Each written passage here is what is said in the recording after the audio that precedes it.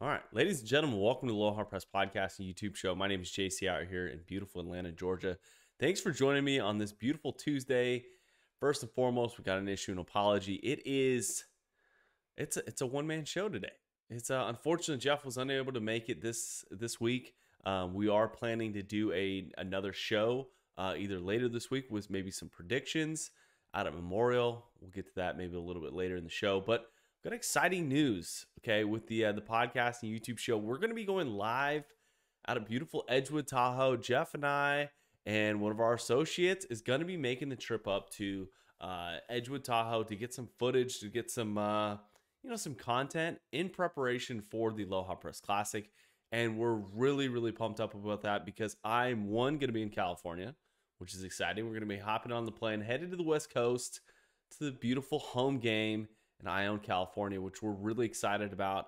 We're going to be hosting our second event of the year, which is one of those things that you look at and you realize, like, man, without you guys listening, paying attention, and like following our content and following our dream of going all in and chasing that Aloha Press lifestyle, we really couldn't make this happen. And I want to thank just a couple folks before we get into the show. It's kind of making things, a reality to be able to give back to the community like we always do with some of our events. And with the home game, I'd really like to thank our title sponsor, which is going to be Acorn Hills out in Sutter Creek, California.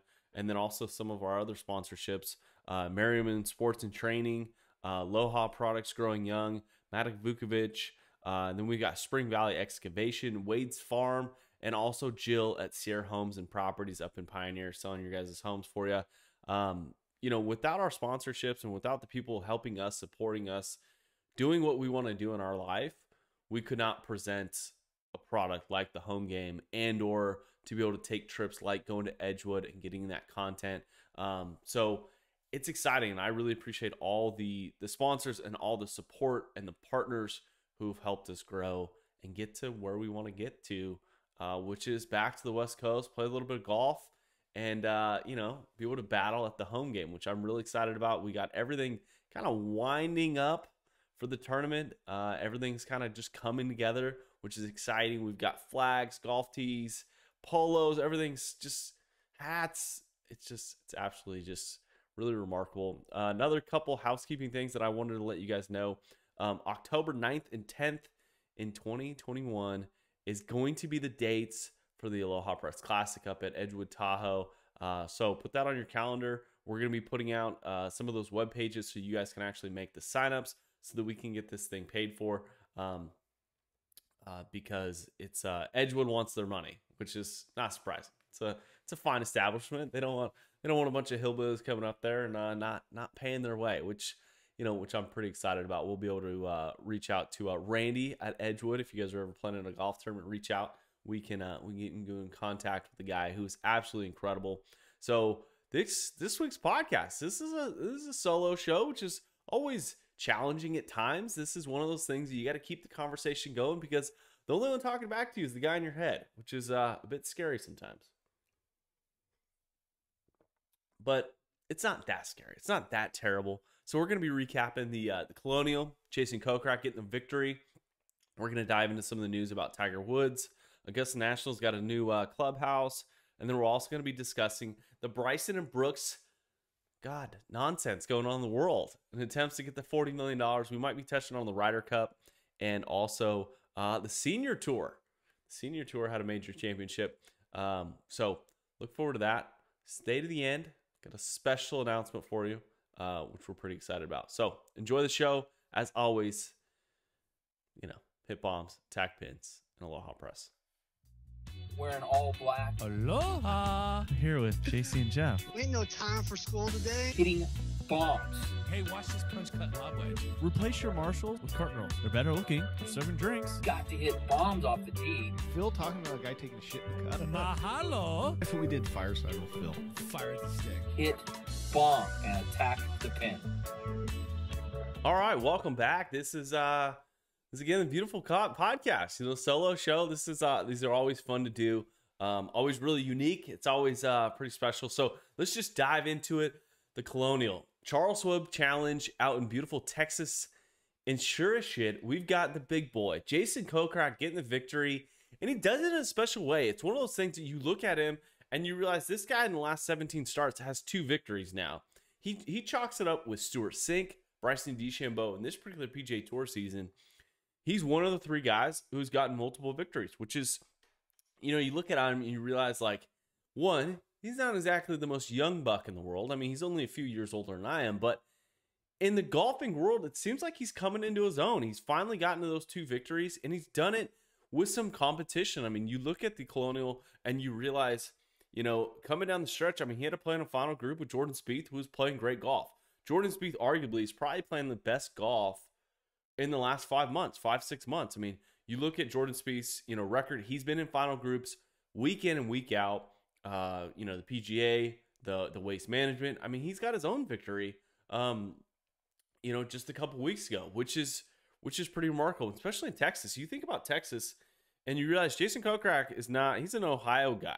Okay, he is not born and raised. He might look like he was born and raised in Texas, but the thing about Jason is he had to battle some of the fans, some of the chirpiness. I mean, it was a Jordan Spieth fan base the entire day, and Jason Kokrak definitely didn't play his best golf, but so did Jordan Spieth. Jordan Spieth was absolutely just spraying and praying it. At one point in time, him and Jason was telling Dottie Pepper that they just had no clue where the ball was going, and that's kind of scary as a PGA Tour player. I mean, you're coming down the stretch, you don't really have, you know, that big of a lead. It was one of those things that, you know, in the last 4 or 5 holes, Jason was making bogeys. Jordan Spieth was unable to, like, put together any, like, really birdie opportunities. But then you had this, like, weird group that was just chasing him, which was, you know, I don't want to say it was awkward, it was weird, but you had guys like Charles Hoffman, Pete Kisner, Muniz, you know, really trying to get it to that point where it was, like, kind of interesting. And unfortunately, it just didn't happen. I mean, you did have a couple guys come out, and you know, Ian Poulter threw out a low number. Sebastian Muniz, I mean, they all got to that, you know, 65, 68 number to get to that 10 under, but it was just no faltering Jason Kokrak, even though he looked a little shaky coming down the stretch. The thing that I recognized was Jordan Spieth. Good God. I mean, he dumped it in the water on 18 and just gave himself no chance at all to make it interesting. Jason Kokrak was able to 2-putt for a par on 18, to shoot even, to get to 14 under, and to win again at Colonial. I mean, the guy's going to have an unlimited amount of starts there. I mean, he's 39 years old. He's going to be able to play when he's like 75 at Colonial, which is incredible. I mean, just a fun stat to, you know, to get at. Keith Clearwater has won this event. The last time he made a cut on the PGA Tour was back in 2001. He unfortunately at 100 shot plus 14. You know, unfortunately was cut, but has that, like, you know, unbelievable exemption when you look at it, and you realize that Jason Kokrak gets his second victory, and he not only won, like, that unlimited, you know, amount of starts at Colonial, which we're going to see him for the next 20 years playing this event. You also got to see him, you know, win the Dodge Power Wagon. I mean, really cool trophy. Like, I mean, besides the Aloha Press Classic giving out the rope chain, I mean, you look at this tournament and it is really special because it has 3 trophies. I mean, they give you a badass car. I mean, I would gladly give out a Dodge Power Wagon, especially I think it was a 1964, you know, pickup truck. Really fit Jason Kokrak style. Thing sat on like 37-inch tires, you know, old school 16-inch rims, which I enjoyed. Little baby blue. But the thing that I don't understand is, God, we got to give these guys 3 trophies. Like, he's already walking away with $1.3 million, but you also got to dress him up in that horrible, you know, picnic style jacket, the plaid. Oh, I mean, it was inspired, but you know, I think it was Scotland somewhere. I can't remember, but, and then you get this like 6-foot trophy. Like, there's a lot of things to take home. Like, I mean, I get it. Like, you want to congratulate a victory, which, you know, absolutely, it's incredible. But God, how am I gonna haul this crap to the, you know, to the airport? Like, NetJets does not have a freaking tow truck to bring my Power Wagon and my 9-foot trophy and this horrible jacket. I mean, you look at it and you realize, like, it is awesome.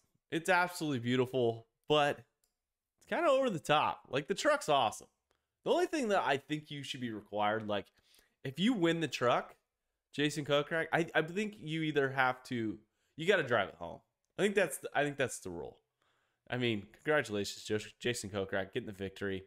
I'm a fan of him. He seems kind of like a straight-nosed kind of, give it to you raw type dog, which is entertaining. It's good. But the thing that, like, you realize that about this particular event, Jason Kokrak is getting a second victory, kind of puts him in a spot where the Ryder Cup, all of a sudden, he might be in the mix.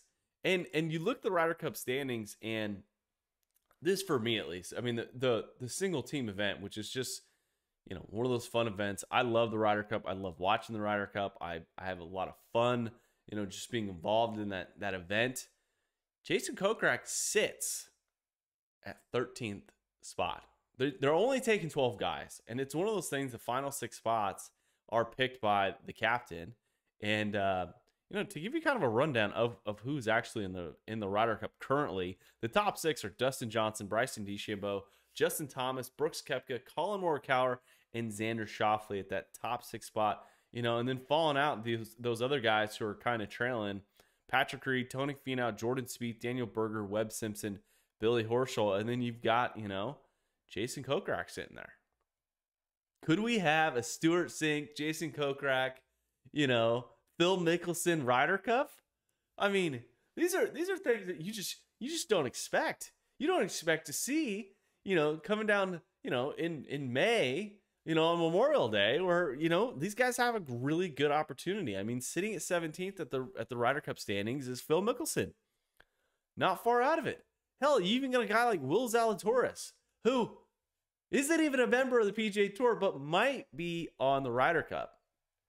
And you look at it, and it's exciting. You have a lot of talent right now, and it's pretty incredible. Like, the American side has so much to offer.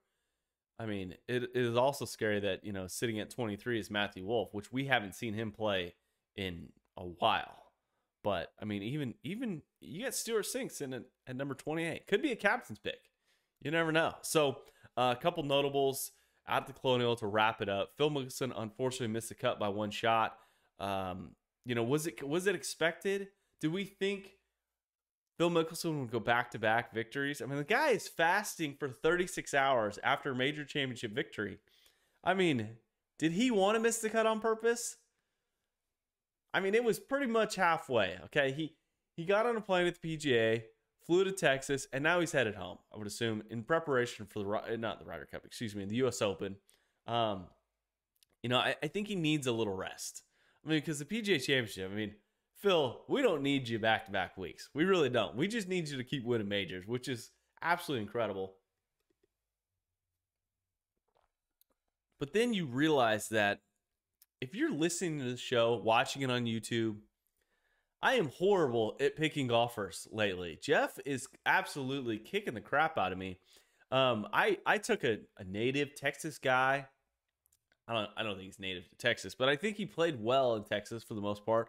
I picked Patrick Reed, and sure enough, he bogeys 18 to absolutely kick me in the teeth and go down 5.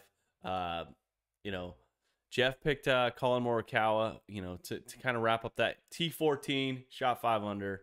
Definitely he didn't play his greatest golf on Saturday and Sunday, but got a top 20, which is pretty remarkable. So wrapping up Colonial, I go down 5 bottles.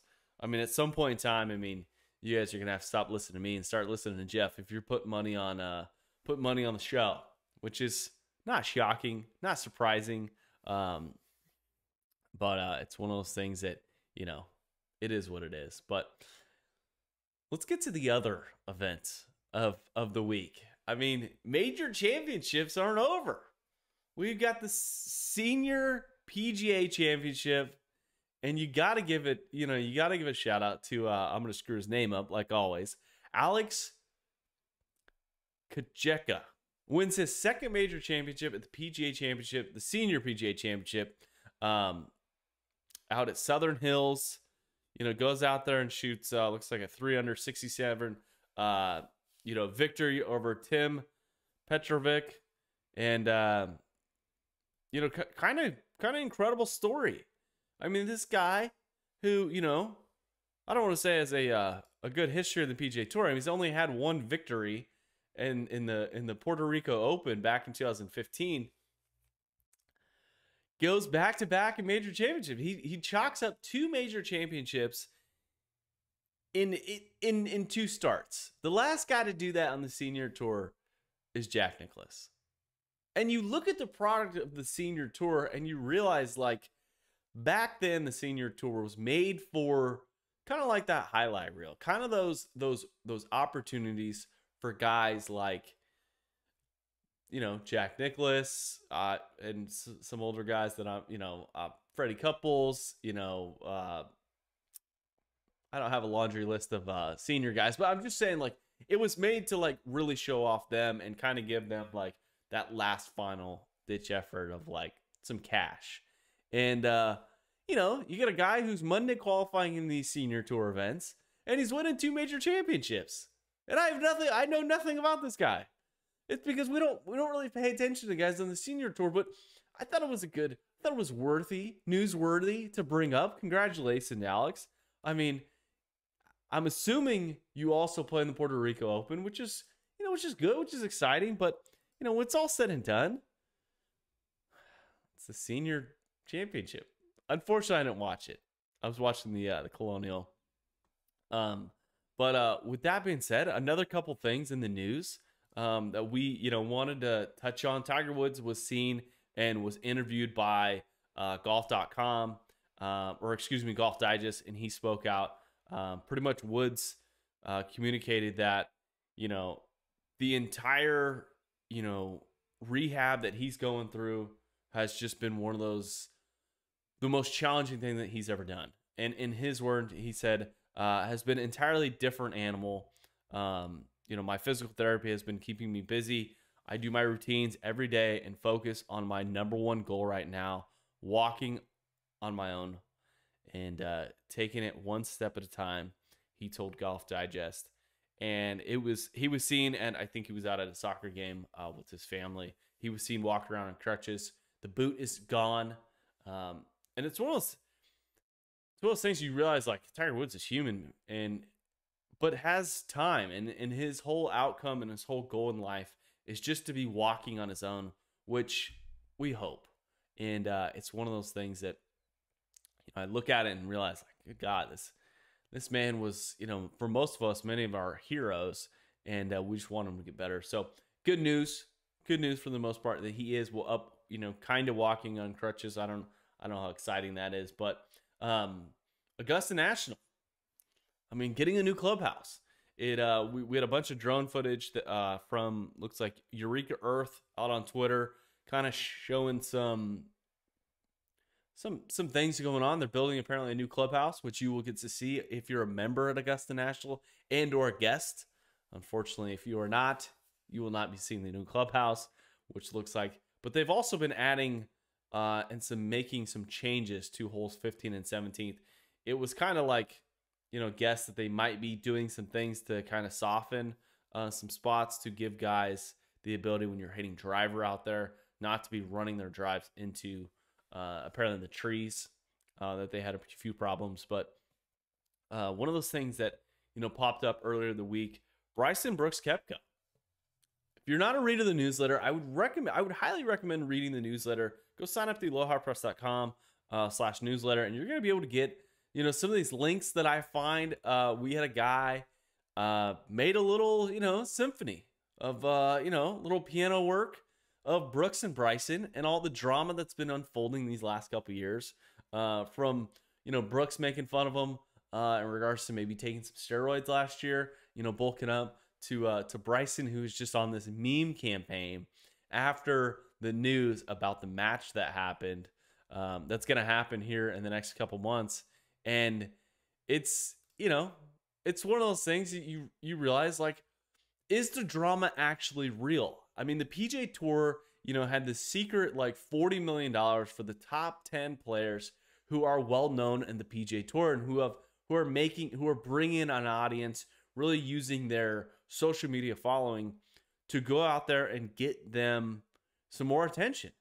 And is this just another ploy? Is this to bring some drama? Is the PGA Tour behind this? Like, hey, you know, the leaked footage of Brooks Koepka just absolutely annoyed. I don't want to say, I don't think Brooks Koepka is a very good actor. I think he truly is an asshole. And I think he truly has some hatred towards anyone that stomps around in metal spikes. And I think there is some hatred there. I just don't know if it's a little plan behind the scenes of like, hey, Brooks, Bryson, you guys are two great characters for the PGA Tour. We love the negativity. We love the news. Because anything that these guys do in regards to each other, it's talked about. We talk about here on the show. It brings an audience. And it brings that Jerry Springer aspect to the PGA Tour. That WWF, you know, some of that nonsense, some of that drama that we really like strive to get to. And you think that maybe either the PGA Tour and or Brooks and Bryson are like, hey, let's cash in on some of this money. I mean, we hate each other anyways. We might as well, you know, get paid to do it. And I think at some point in time, it's going to come out that these guys might be truly, you know, don't hate each other as much as we might think. I mean, keep in fact, like the news media put out there several years ago about Brooks and DJ being like best friends. And it was cleared up saying, hey, like we're actually not friends. Like we might live in the same city. We might have the same physical trainer. But it's not like we're having barbecues on Saturdays together. We compete on the PGA Tour and we get along for the most part, but we're not best friends. So I don't know what it's actually happening, but I don't know what's really going on. But if you need the link, go sign up the newsletter and I'll send you the link in regards to this the symphony this guy put together. It was really incredible on YouTube. A little piano action about all the drama that's unfolded with Brooks and Bryson. But the match number 5. You realize that the match was one of those events. Tiger, Phil, $9 million out in Vegas. Had a sexy appeal to it. You got to see two of the greats, and you never knew like when we're actually going to get that battle again. And Jeff and I predicted it on our last podcast. You know, go check it out at Apple Podcasts. Please subscribe, like, and also leave a comment. Helps the algorithm tell everyone that, you know, we produce a halfway decent show. But we get another match. TNT is presenting match number 5. It's going to be team event again with their hot shot, most recent major champion, Phil Mickelson and Tom Brady are teaming up and going against Bryson DeChambeau and Aaron Rodgers out on TNT on July 6th. It's a Tuesday event. It's going to be at the Reserve at Moonlight Basin, the breathtaking Jack Nicklaus signature course in Big Sky, Montana. I look at this event and realize, like, God, they added just a spaz. I don't know if I'm going to be able to listen to Bryson DeChambeau for 5 hours, to be honest with you. I enjoy Tom Brady. I enjoy Phil Mickelson and their banter and their, like, communication together because they have a real, like, unique aspect. Phil Mickelson, like, is Tom Brady's personal, like, golf coach because, good God, Tom Brady. I mean, yeah, he might have holed out in the last match he was involved in with Tiger Woods.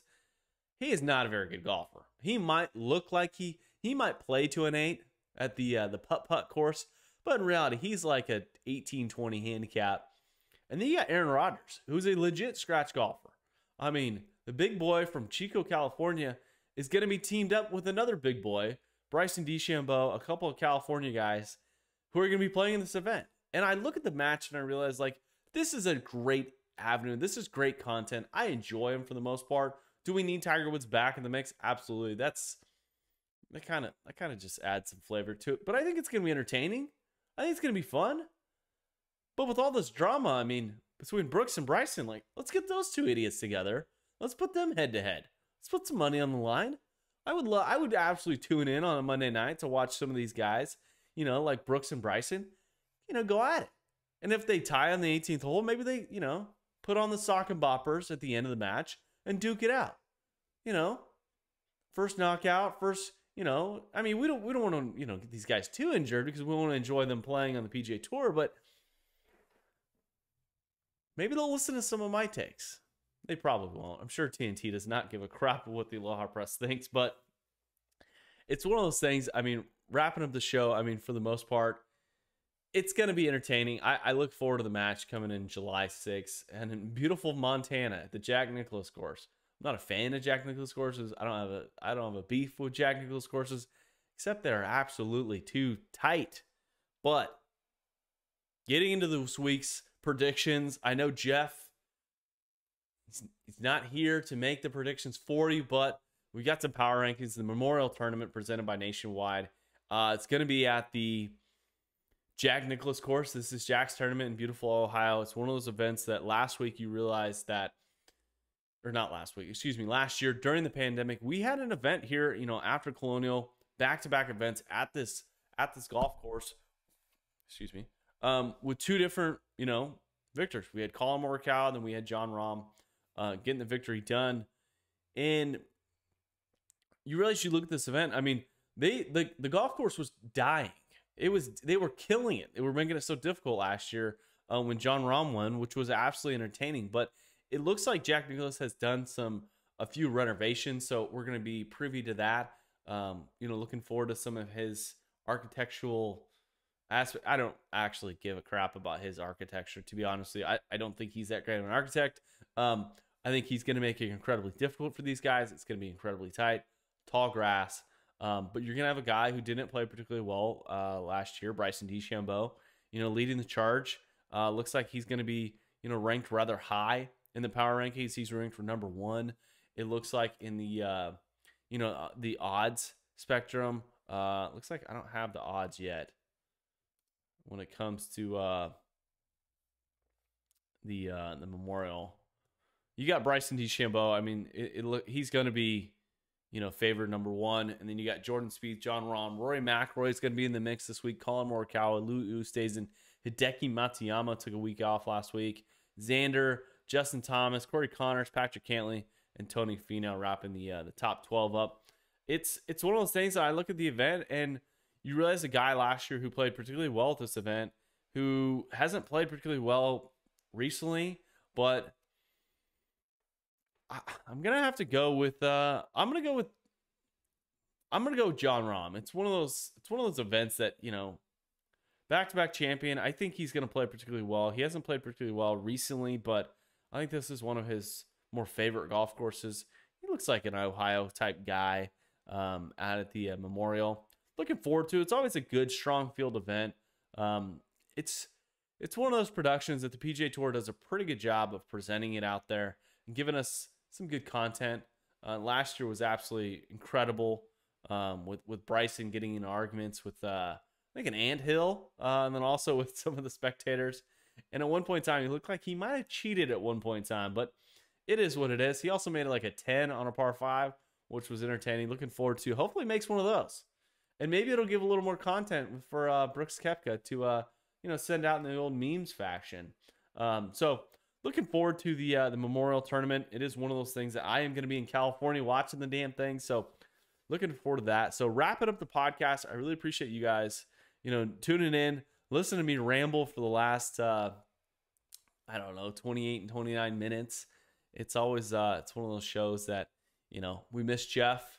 He brings the energy. He brings some of the takes that I just, he brings the knowledge. He brings the, he's up 5 bottles. Can't hate the guy.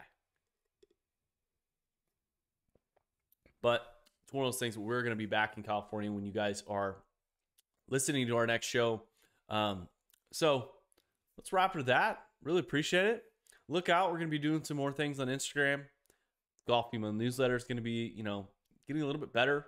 Look out for some of the content in regards to the home game. I'm very excited about that. Beautiful Ione, California. And then also, again, dates.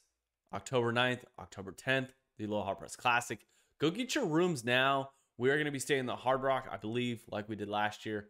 And we've got a couple ideas about some of the events that we're going to be holding, not just the golf tournament itself, but also like some of the extracurricular activities. Some of the things that I learned in Cancun in our last event, the Aloha Press Retreat, was the people that we bring to these events are incredibly competitive.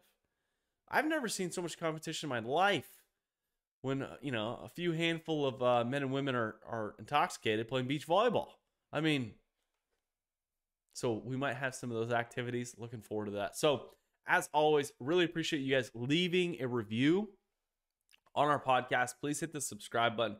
Really helps the algorithm and promote our show to kind of help this thing grow. I think we're at like 5,000 or 6,000 downloads, which, for our small show, this is pretty incredible. But as always, really appreciate you guys listening and tuning in every week. So with that being said, as always, hit bombs, attack pins, and aloha press. Cheers, guys. Wearing all black. Aloha! Here with JC and Jeff. Ain't no time for school today. Hitting bombs. Hey, watch this punch cut lob wedge. Replace your Marshalls with Cardinal. They're better looking. They're serving drinks. Got to hit bombs off the tee. Phil talking about a guy taking a shit in the cut. Mahalo! That's what we did fireside with Phil. Fire the stick. Hit bomb and attack the pin.